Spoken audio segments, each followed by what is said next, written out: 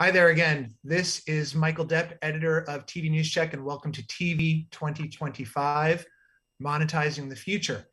It's my pleasure to be hosting day 2 of our 2-day event, and there are 3 parts to today's program. We'll start in just a moment with a panel called the C-Suiter's Guide to Capitalizing on the Cloud, and that'll be followed by the very cleverly named Earth, Wind, and Fireside Chat, Why Moving to the Cloud is Essential. Then after a short break, we'll be back with our annual interview with station group leaders on the state of the industry. I'm very pleased to have Hearst's Jordan Wortlieb, Fox's Jack Abernathy, and Gray's Pat LaPlatney for that discussion. Before we begin, I'd like to acknowledge our event sponsors. They are Signal Infrastructure Group, The Weather Company, Bit Central, BitPath, and One Media. Thanks to all of them for helping us present this virtual conference to you today. We are very, very interested in your own questions for our 2 panels today. So I want to encourage you to use the Q&A button on the Zoom interface to submit any questions you like at any point during the panels, and we will do our best to try to get those answered for you. We had lots of questions yesterday, and we hope to see lots more today. So without further ado, I would like to introduce TV News Check's contributing editor, Glenn Dixon, to introduce his panel for a C-Suiter's Guide to Capitalizing on the Cloud. Glenn? Good afternoon, I'm Glenn Dixon. Broadcasters have been eyeing the public cloud for several years as a way to achieve new efficiency and flexibility in workflows ranging from traditional functions like master control and news production to new requirements like the origination of NextGen TV broadcasts. The impact of the COVID-19 pandemic has only heightened their interest and has in fact accelerated the adoption of cloud technology in several key areas. Today we'll discuss the technological and financial implications of a move to the cloud with a panel of experts. Joining me are Joe Adelia, Director of Technology Projects for Hearst Television, Jeff Birch, VP of Engineering for the CBS-owned stations, Bob Heskamp, EVP of Engineering for Warner Media, Mike Kralik, VP Technical Operations and Deputy CTO for Sinclair Broadcast Group, and Sam Peterson, GM of the Core Business Unit for Bit Central. As Michael mentioned, we'd like to make this experience as interactive as possible for the audience, so please use the Q&A function to ask questions of our panelists, which we'll address towards the end of the session. I'd like to start off with Bob. Could you tell us, what broadcast workflows has Warner Media already moved to the cloud, and what applications are you looking to transition next? Well, Glenn, thanks for having us today. As part of our HBO linear playback move to Atlanta out of Hauppauge, we moved our DR playout for all of our HBO channels to the cloud, and we're successfully operating them there today. And the learning from that is really influencing a lot of what we're doing going forward as it relates to the cloud and our strategy around playout. The next set of moves are also related to a facility move. I think it's widely known that we've sold CNN Center, and we're going to consolidate our production facilities at our Turner campus in Atlanta, our Atlanta facilities at our Turner campus in Atlanta. And, to avoid, increasing our power and HVAC demands and really to save space in that facility as we bring these teams together and all these production facilities together, we're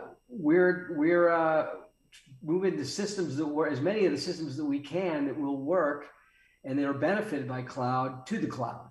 And so that we're in a number of POCs right now around playout. In fact, in Atlanta, for instance, CNN Center and the Turner campus back each other up for playout.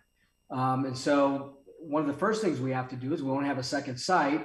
So we'll do the same thing that we've done with HBO and move all of our channel DRs to the cloud. And of course, we'll have some complexities around news and sports when we do that. And so those systems are in POC.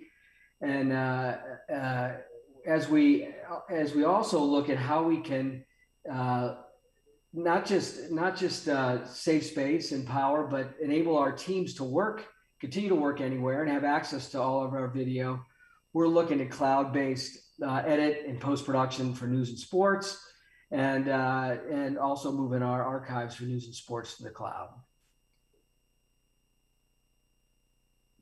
Yeah, thanks. And you mentioned some, basically ownership changes as a driver for some of this move. Can you talk about what impact COVID-19 pandemic maybe had on your usage of the cloud for certain applications like editing, in your news properties, or did you use other tools to help you navigate through the pandemic?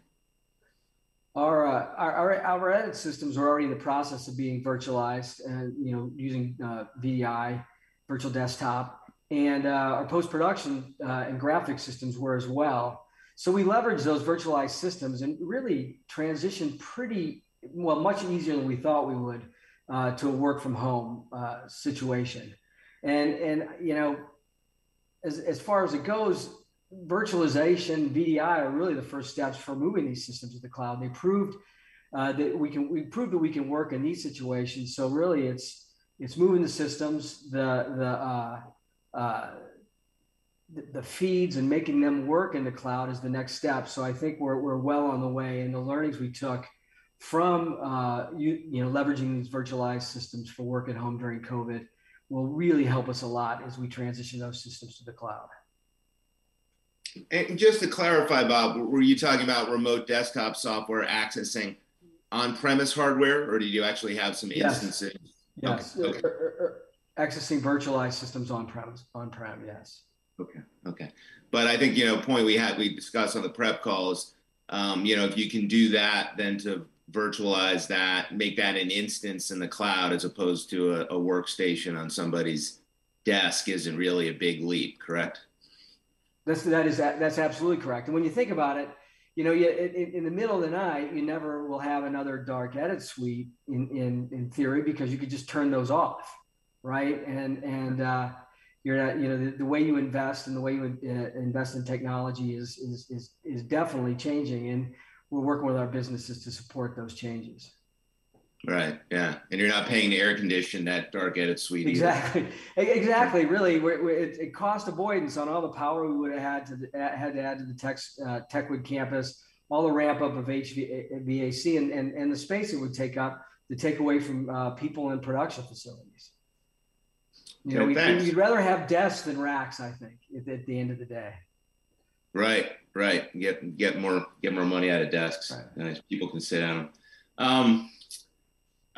Jeff, can you talk about what workflows have the CBS stations moved to the cloud so far, and how does that compare to what the CBS network is doing? Well, the network is far out in front of the stations right now. The network is moving all of the Viacom output and all of the CBS output to what they're calling the Cloud Control Center out in Long Island, which is a huge work in progress, and they still got a ways to go with that. Stations, I like to say we're standing on the edge of the cliff, about ready to take the jump.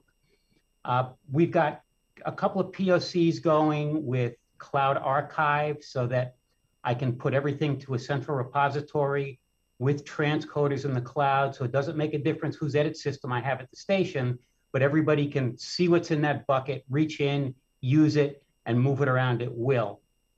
And then for those of you that are familiar with the CBSN product, 2 of the stations are actually doing live production to air, if you will, in the cloud, whereas the rest of them still have traditional on-prem. And we're looking at the pros and the cons of the 2.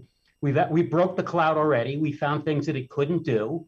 But as time goes on and as the engineers work on it, we'll get past that.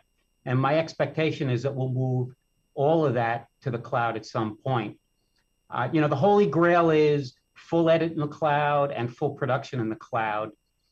We're not there yet. We've got a ways to go.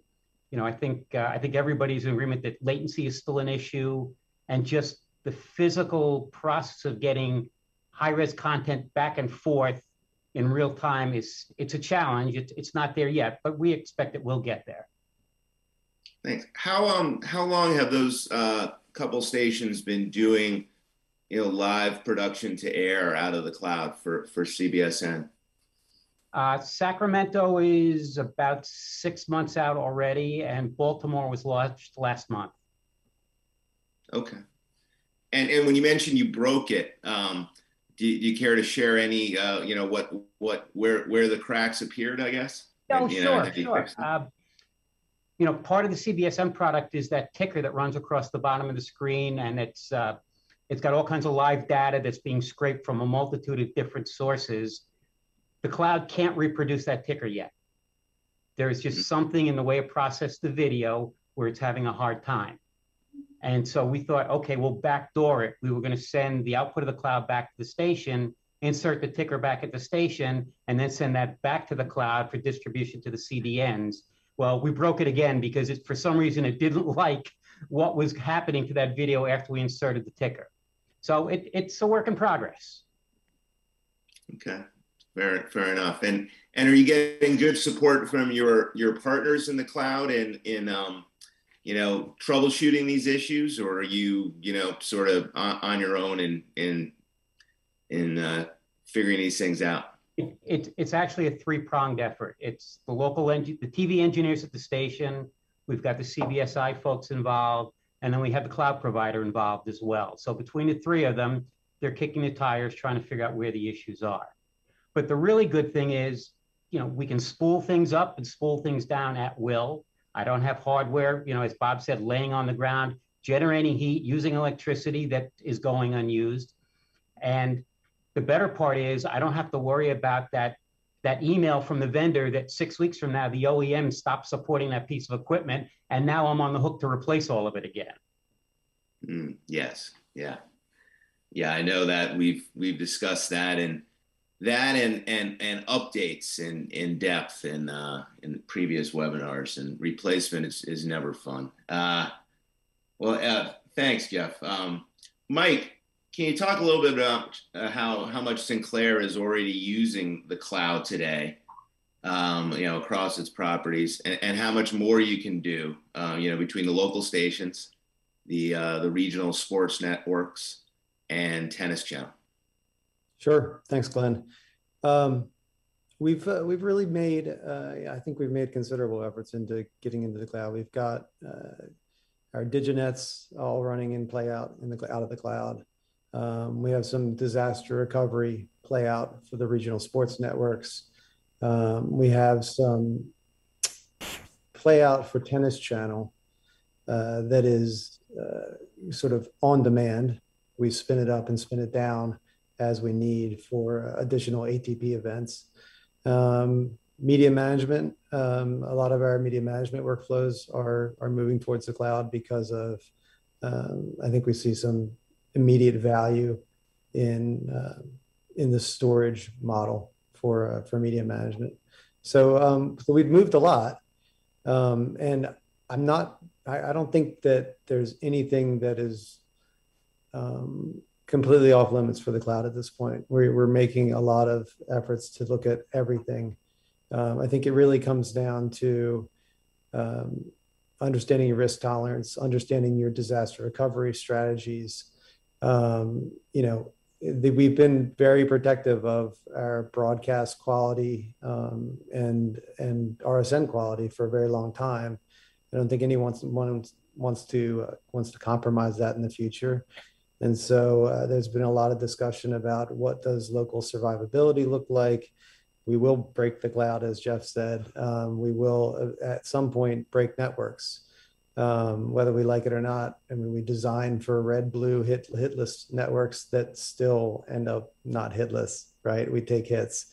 So it has definitely come down to the change management, the risk tolerance, understanding the operational workflows, and using those points to really focus on, first efforts into the cloud.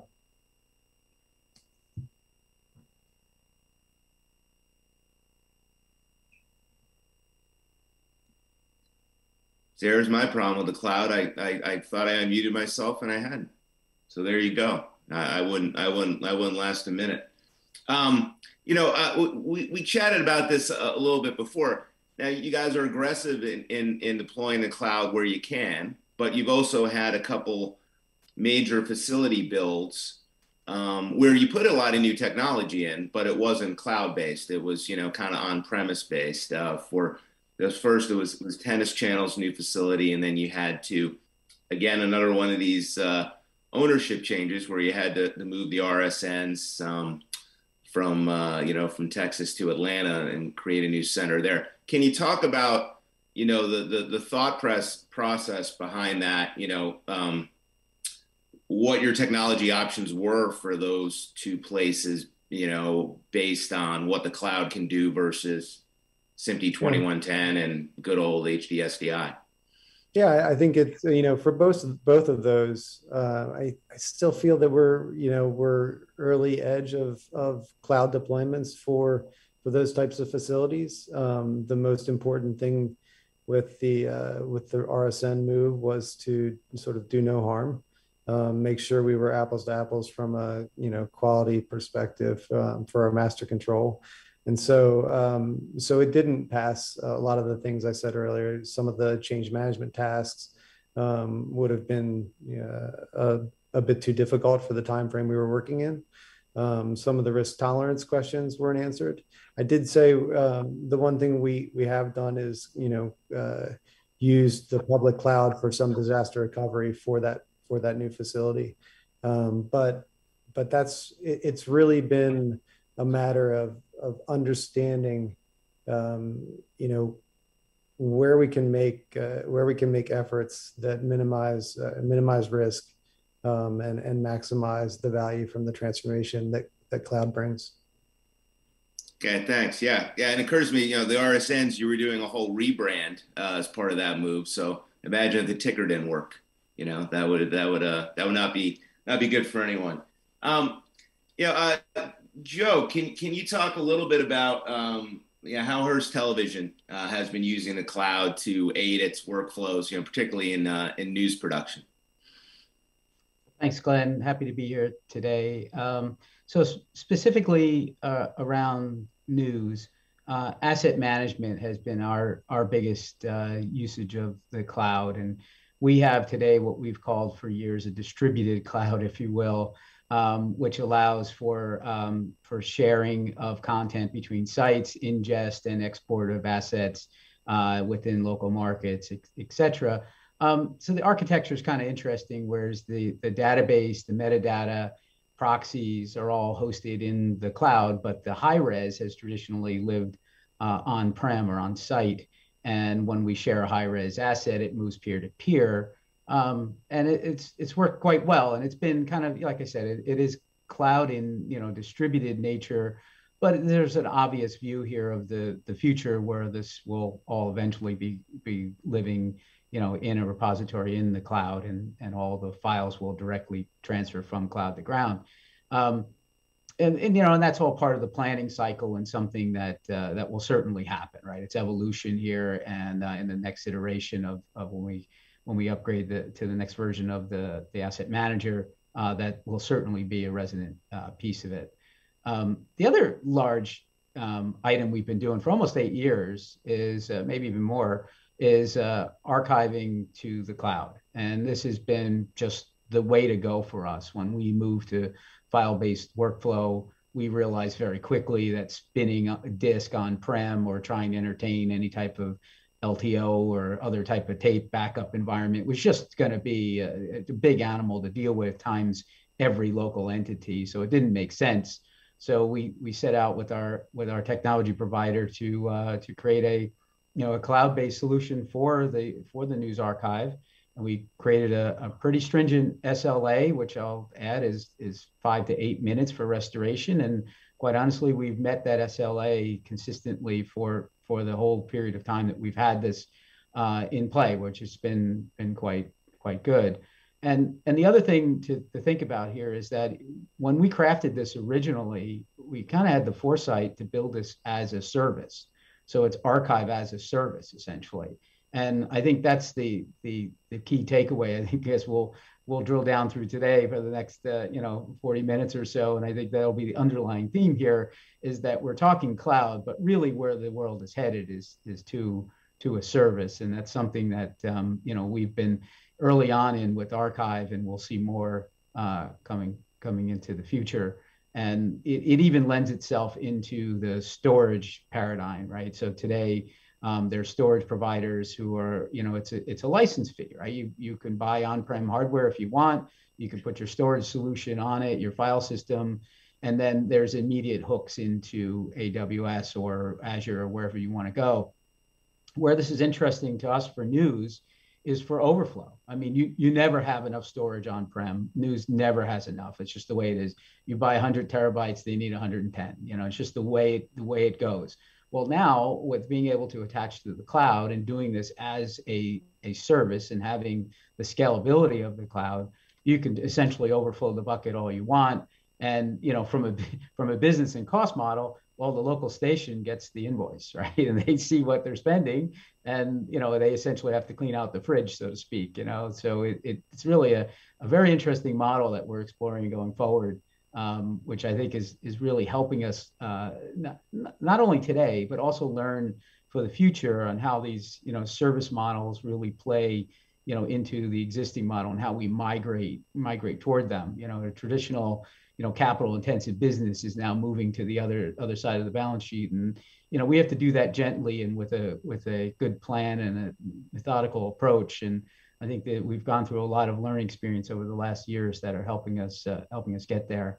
Even along the lines, for example, of VDI, and Bob mentioned this, it's something I think that we all jumped into with both feet over the pandemic, where we had to get remote control somehow. We had to create these instances for people to work.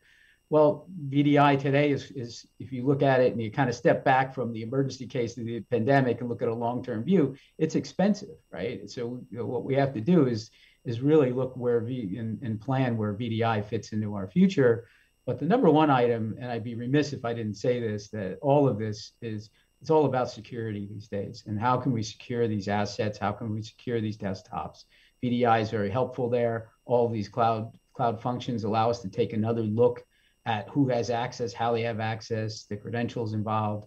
So, security is also top of mind in anything that we're doing today.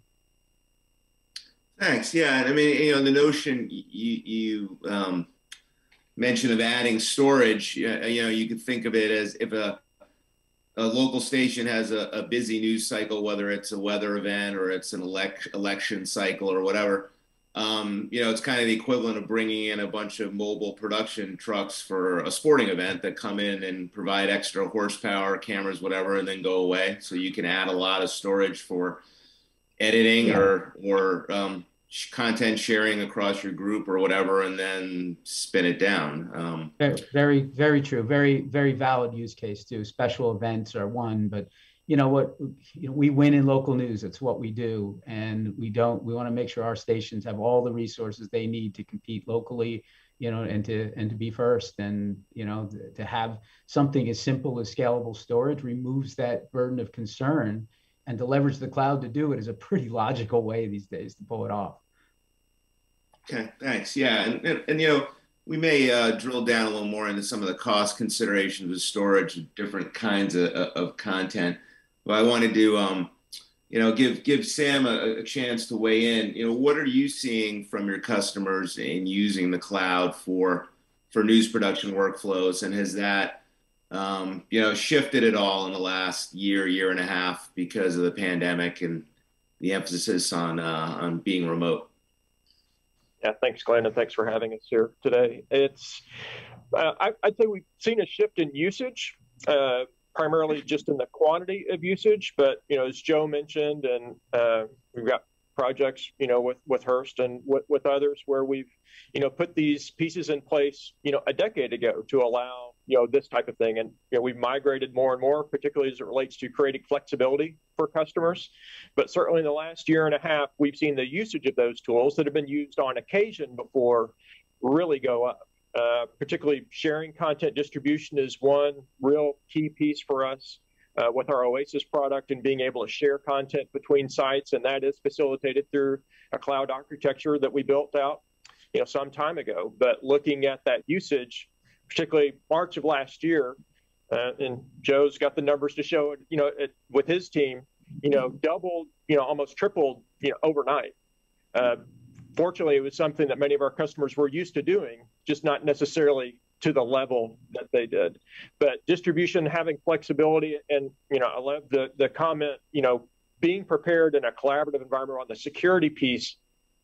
That's something that people got really more concerned about, knowing that those connections were not just coming from inside the station; they were coming from people sitting at home, not knowing where that connection was coming from. So making sure that we had architected it correctly and going back and doing those reviews with our customers has been really important over the last 18 months. Okay, thanks.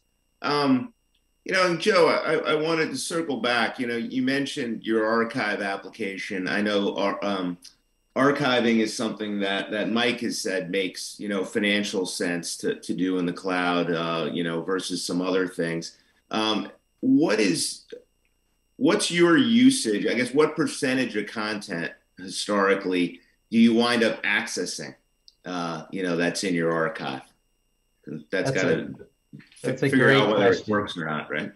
That's a great question, right? So I'll put it this way: pre-pandemic, I would answer that as 3%, right, of what we go deep into the archive, right? And this is cold storage, right? It would be 3%. The challenge is we don't know what 3%, right? So you have to archive everything. So that's one of the challenges. Throughout the pandemic, that's increased, right? We've actually gone deeper, and the stats that I see are almost double that.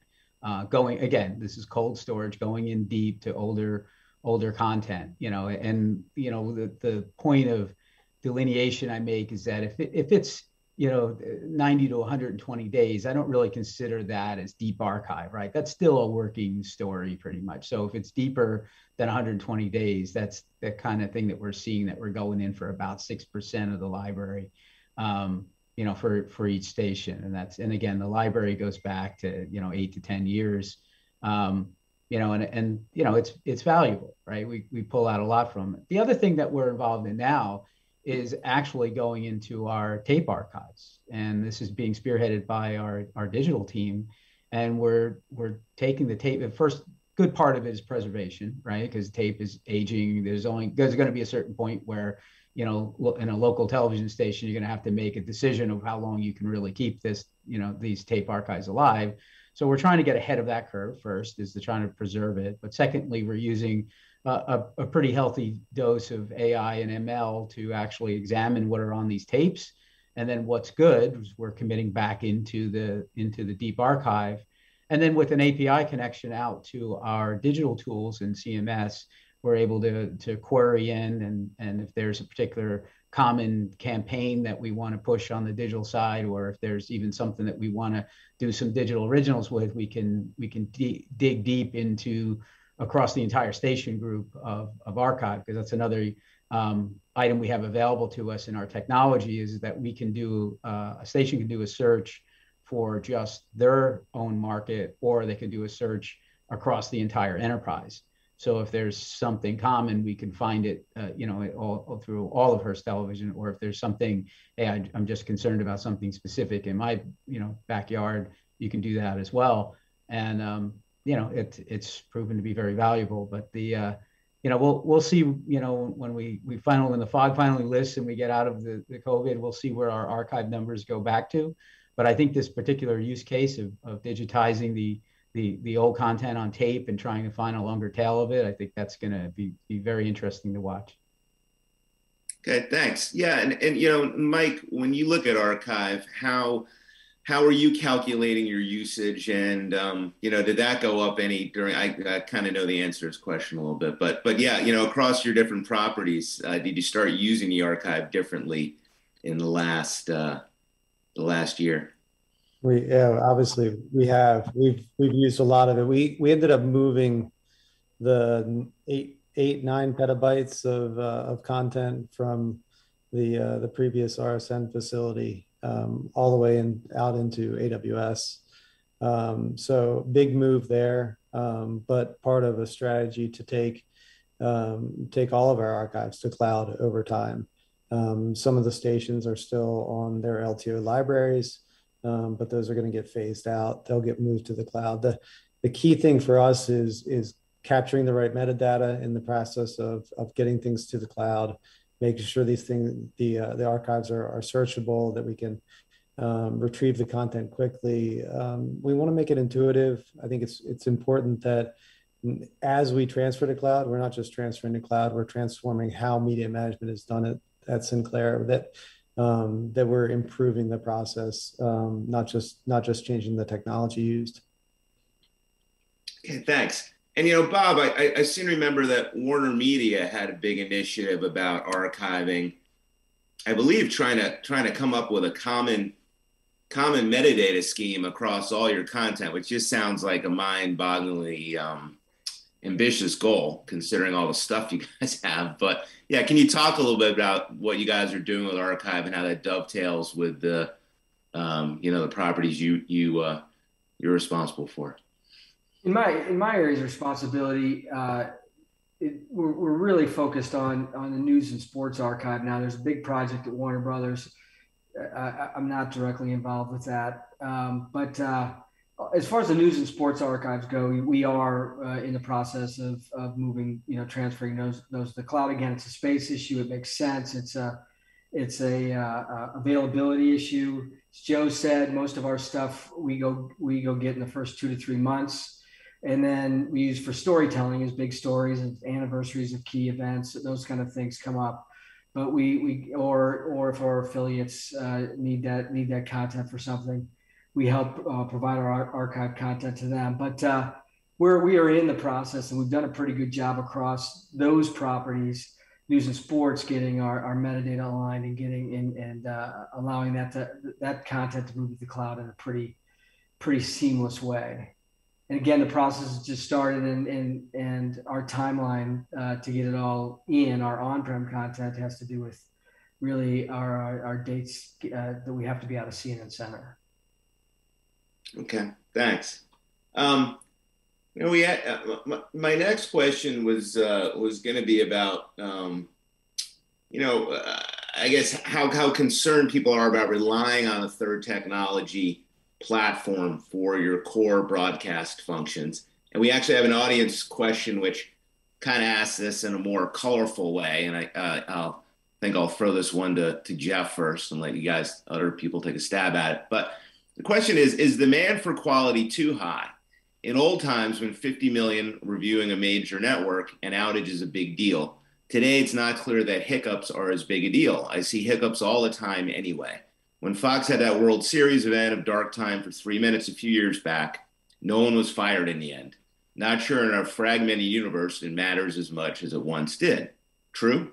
So Jeff, I'll let you take a stab at that notion of how what importance you put on being on air all the time, and how that relates to obviously you haven't spoken to my new management.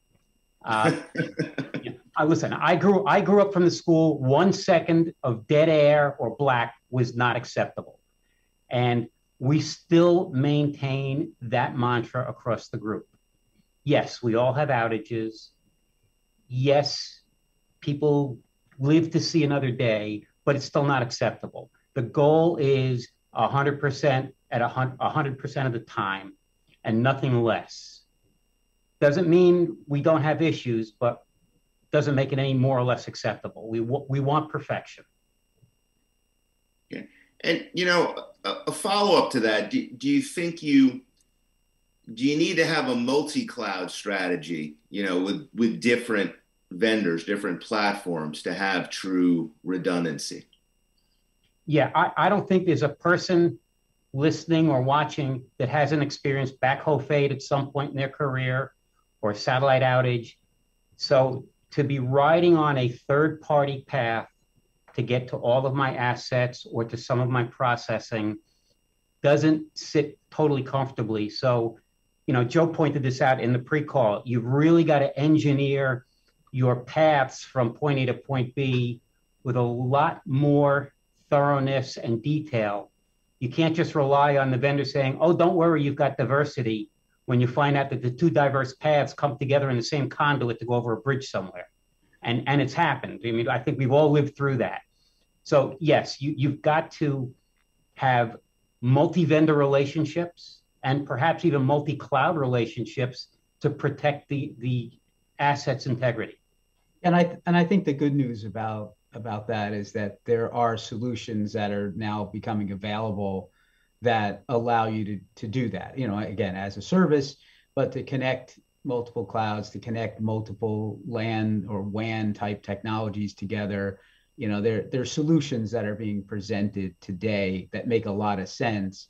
And yeah, you know, I'll say it again, it's that last mile, that connectivity, that's critical, you know, and that's what we're really doing here, is that we're putting the weight of our entire operation on that connectivity. So to make sure that it's done right, it's architected right, it's multi access, all of the things that you could think about. Yes, check all the boxes would be the advice that I could offer there.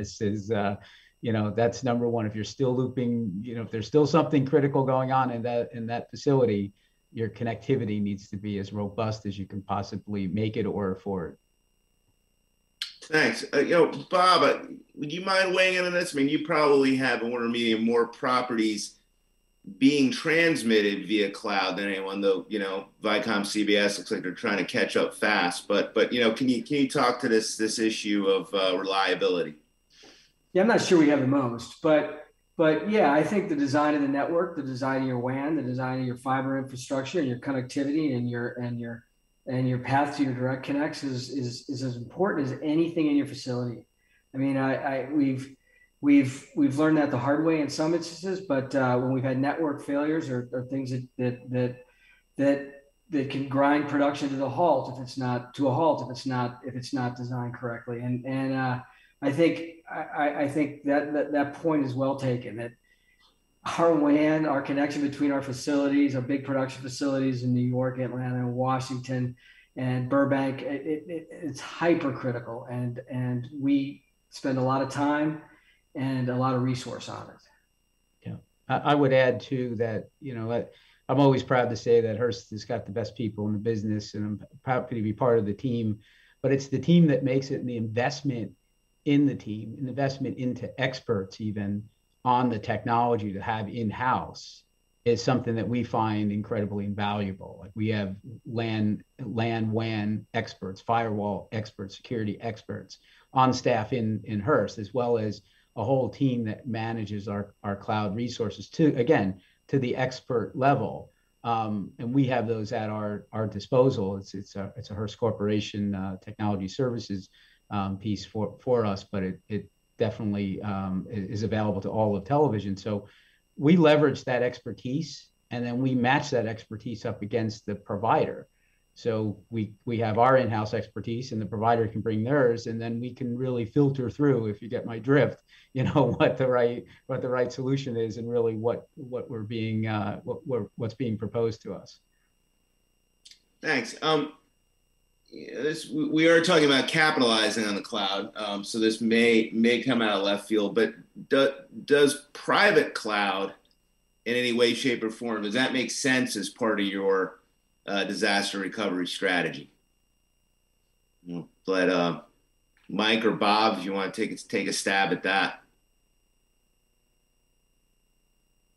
I was going to say that with our multiple facilities, what we've kind of tried to aim to do is have them back each other up. And so that is part of our DR strategy. We kind of think of the way we edit, we record, we produce content, and the equipment we have in these facilities, and as we're rebuilding our Washington one, we architect them so that we can share resources across the facilities, or go to a different city if we have an issue.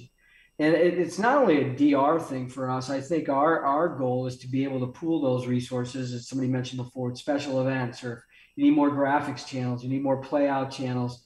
You can pool resources for a big event in news or sports or production, a tentpole event in entertainment that you just need more than you generally have. And again, it's much like the cloud. Instead of having stuff sitting idle for your worst case scenario, you can pool resources and add to productions where you have the opportunity to do so. And we're architecting towards that goal as we move forward with building new facilities. Yeah, I think to add on there, Bob's right. I mean, it is about a lot about centralization with private cloud and bringing the pieces together. I've also seen some vendors now that are doing a consumption model for hardware in a private cloud environment. So you can get some of those, time-based use consumption models that work on public cloud in a private cloud. I think going back to the network conversation though, and Joe's comments earlier, it does come back to the network though. The local survivability of this is still key, and even if you're running a couple private clouds, that's still as relevant as it is if you were in public. Yeah, and I think the challenge with a private cloud for a data center, if you're going to set this up separately for DR, there's a lot to be concerned about. So think about playout for a minute and think about local television. And if we were to have a DR center, we would have to have every network present in there, right, to be able to pass it through. We would have to have every, commercial asset, every local promo, all the syndication. So to stand all that up kind of gets pretty interesting. And I will say that we do it today. We actually do it at one of our stations, which is technically, a private data center, right? It's our own private cloud, if you will, but it is stood up in one of our facilities. We did it because we've done it for many years and it evolved.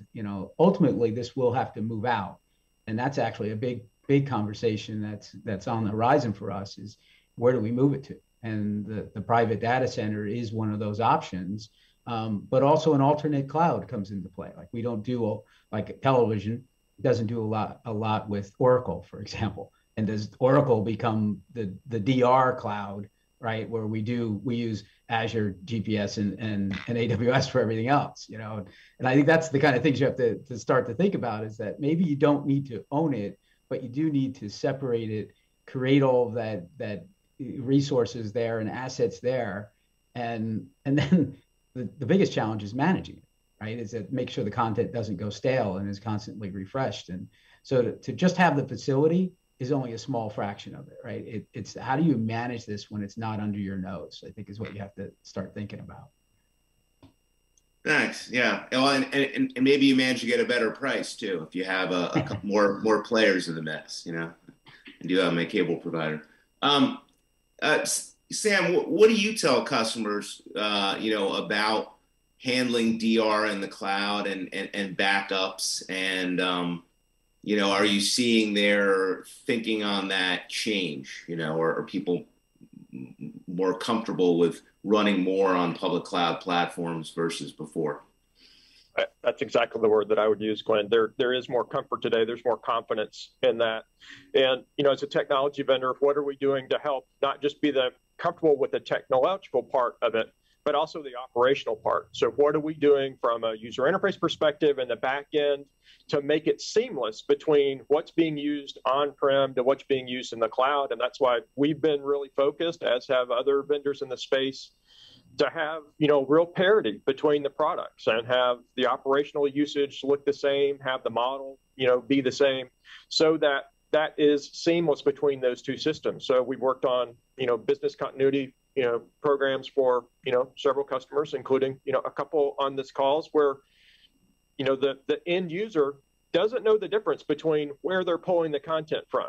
And so, helping our customers just use the cloud is just one other asset in their mix, and have that be seamless.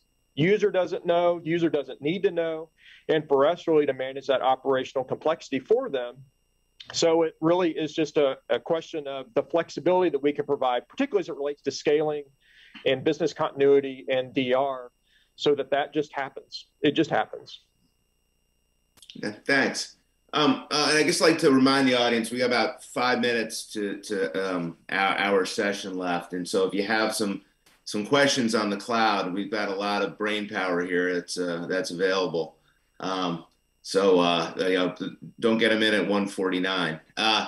But I'd like to circle back with with Jeff, how are you seeing, we talked about people charging differently for this, or, different models. How are you seeing traditional broadcast vendors adapt to the cloud and the new workflows? And are you working with any new players, within the CBS station group that you weren't a couple years ago because of your early moves in the cloud? I think all the vendors are beginning, if not already, into the cloud part of their world. Now I call up any particular vendor and I want to buy a system. They're not ready to sell me hardware to go in the plant right out of the gate. There's always, would you prefer to put it in the cloud? So I think all the vendors are getting there and addressing that part of it. But, as was pointed out, you're now moving your costs from the capital column to the operating expense column, which is a huge conversation to have with the finance people, because now you're not depreciating an asset over 10, 12 years. You're paying for it this year, and it goes straight to the bottom line of the P&L. So it put everything in a whole different light, and we've got to address that as we move it forward. The other point I wanted to bring up, and this is not a criticism of the cloud, but you're putting all of your assets now out in this third-party entity. What happens come the divorce? You'll sign a contract for 5, 6, maybe 10 years for the cloud storage. Then that contract expires. What happens if you can't come to an agreement? What do you do with all of that material that's now out there? Where are you going to put it? How are you going to get it back? So these are all things that you need to consider up front so that it doesn't become a crisis on the back end. And negotiate the egress up front.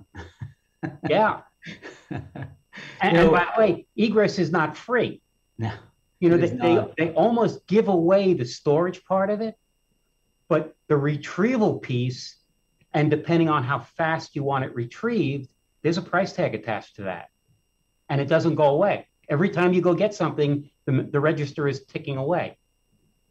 Yeah, I think the other thing that you have to think about in the context of vendors, we refer to our vendors as partners, first of all, because we're in this together.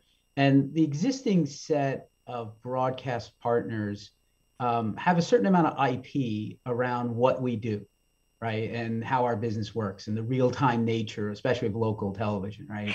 And there's where we fully welcome anyone new to the space with new ideas and want to get into the partner space. We are very, very happy to speak to anyone with open arms. But we have to also recognize that some of our partners who have been around a while know our business really well. They know our pain points, they know our challenges, and they understand real-time TV.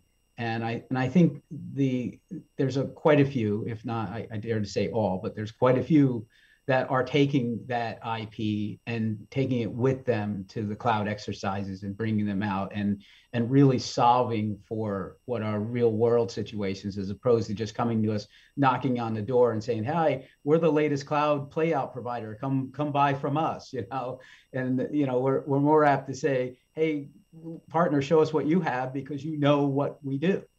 So I think that's kind of a differentiation a little bit anyway of the space right now. Is again, we're not afraid, or certainly don't close the door on anyone coming in new, but we do have to recognize that the players who have been with us a long time really know our business. Yeah, that's fair. Well, hey, we have one more question from the audience, and I'll try to get it in. This person says, "I'd love a 30-minute show featuring the various local sports wrap-up from 4 to 5 major cities in California. There must be affiliated stations." Maybe this is a gambler. "There must be affiliated stations in a state that could produce such a thing for me. What are the blockers to that kind of innovation on the programming side?" And they reference all we've been saying about how it's easy to spin up a new cloud playout and experiment with such a channel. So, broadcasters, what's the viability of something like that? Is that as easy as it sounds?